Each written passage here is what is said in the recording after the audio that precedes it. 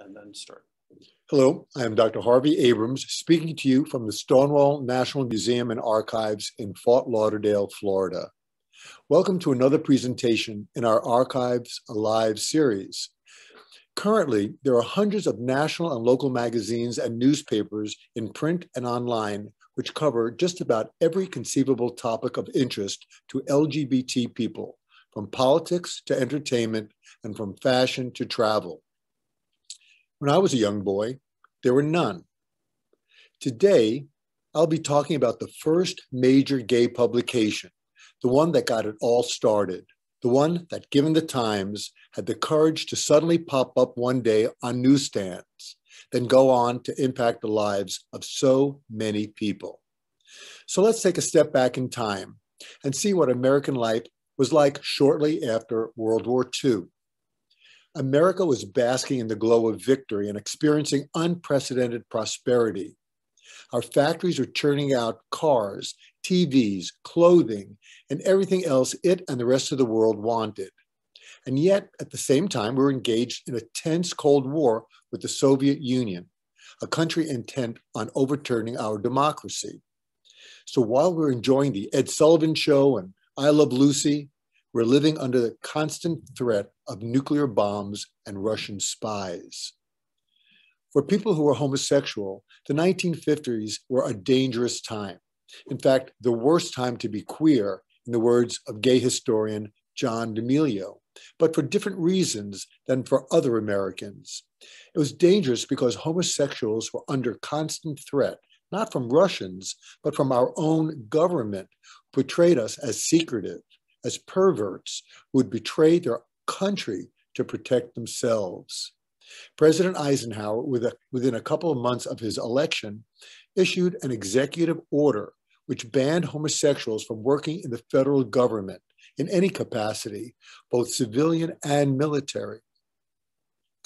FBI agents consorted with local police to patrol parks, beaches, and the streets themselves to arrest anyone suspected of being homosexual, especially if they worked for the government. Homosexuals lived in constant fear of being found out and of losing not only their livelihoods, but the love and support of their family and friends. As one writer aptly put it, these people are frightened to death. And so it is remarkable, within the setting of paranoid insanity, that gay men and lesbians found each other and formed groups to socialize, to air out grievances, and in time to organize, trying to figure out how they could make a better life for themselves. The first of these organizations was the Mattachine Foundation, later called the Mattachine Society, which was founded in Los Angeles in 1950.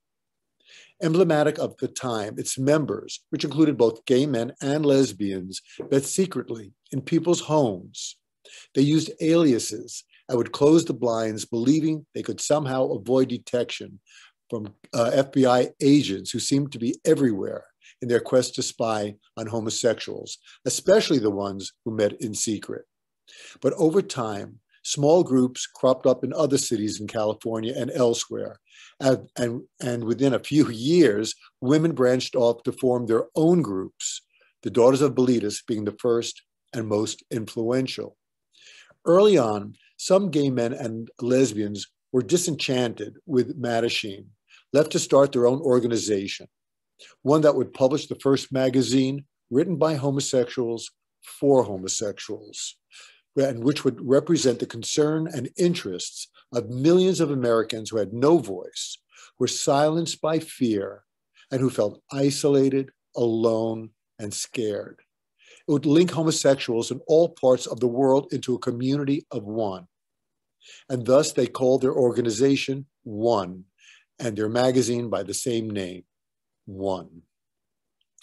Prior to One, the magazine, the only news about anything homosexual came from mainstream news outlets, which cast homosexuals in a negative light, implicating them, for example, in sensational news stories in the rash of sex murders and child kidnappings, which occurred during the late 1930s and early 1940s.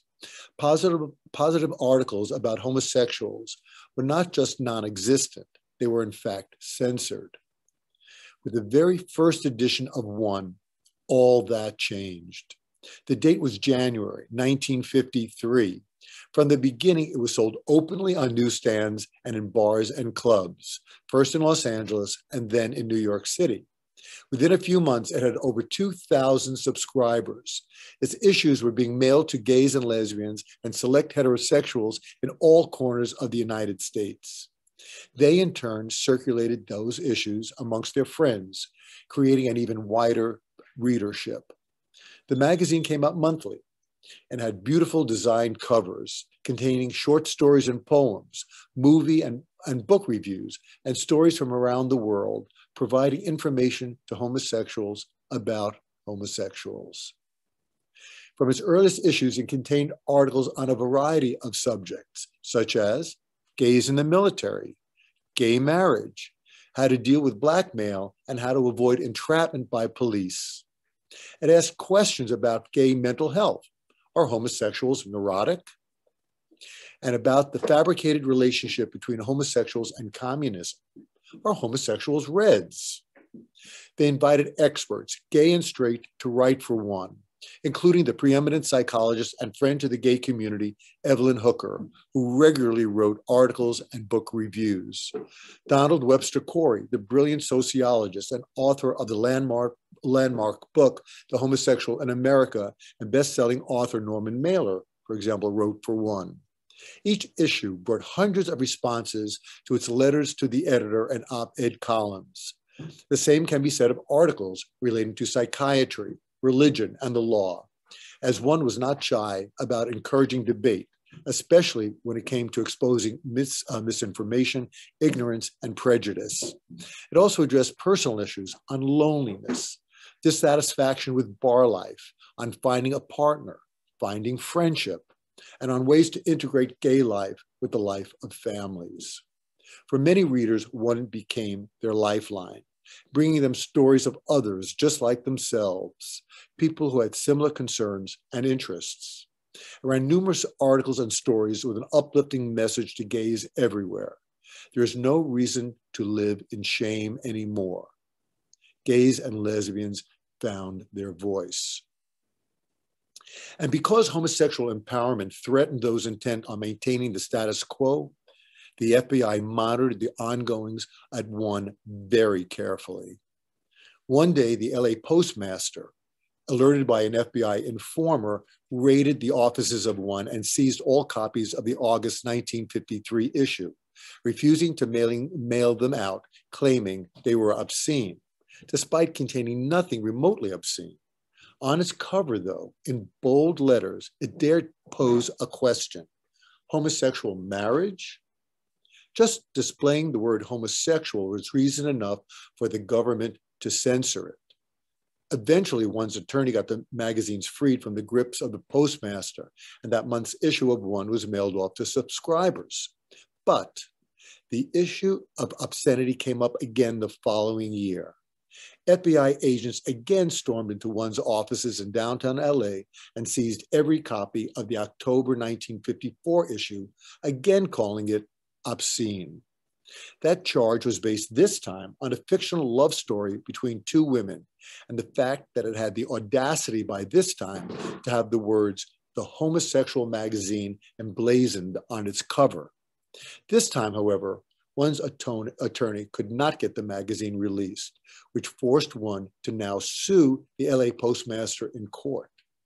One lost its first round in district court and then again on appeal, leaving only one possible option left: the US Supreme Court.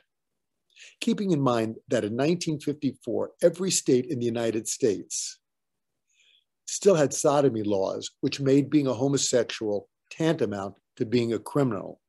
And so I ask, would a homosexual magazine run by homosexuals risk shining a light on itself by taking its case to the US Supreme Court?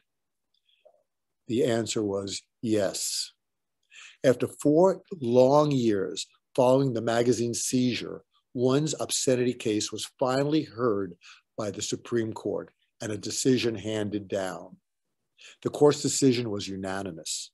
It ruled that the October issue of One magazine was not obscene, and added to that decision the statement that homosexuality per se, in and of itself, did not constitute obscenity, not then, nor would it from that time forward. To say that this was a major victory for One, its editors, writers, subscribers, and all gays and lesbians, current and future, is an understatement. The leading court of the United States had spoken and validated the right of homosexual citizens to exist and be heard. I could stop here and feel confident that I've made a strong case for One magazine's place of honor in the annals of LGBT history, but that would leave One's historical arc incomplete. Unfortunately, though, following its momentous Supreme Court victory, ongoing internal power struggles between the principals of One came to a head in 1965, eventually causing it to split into two magazines, the original One and a completely independent new rival magazine called Tangents. Some staff stayed with One while others went to Tangents. And while both magazine editors tried to breathe life into their magazines, sometimes with surprising success, neither magazine could survive very long, with only one lung, and they closed. Looking back, those magazines were trailblazers, especially One, which had such a profound positive impact on so many people over its years of existence. Besides being the first, for its time, it was also radical. Its overriding radical message was that homosexuals are worthy of dignity, worthy of respect. And because it had a long run, it was eminently successful in melding people who were isolated geographically, emotionally, ideologically, and spiritually into a community of one, just as its founders intended. And yet I like to think that maybe it was time for One to step aside and to give others a chance. Everything, after all, has a season. Homosexuals of the late 1960s had come a long way since the early 1950s when One began. They were stronger, more connected, more visible, more confident. Much of this, no doubt, was due to the visibility and voice that One promulgated. When the gay liberation movement exploded off the starting block at Stonewall, the community was primed and ready to go, ready for other, newer, more militant gay publications with their own rallying cries for community, dignity, and radical change. And so they appeared on the scene. But for today, at least, and hopefully forever, let us remember that there was, for a time, just one that started it all. Before signing off, I'd like to mention that I had the great privilege of having the original issues of both One and Tangents magazine to use as primary sources for my talk today. The complete series of both magazines are stored and preserved here at the Stonewall National Museum and Archives. So until next time, this is Dr. Harvey Abrams. Thanks so much for watching.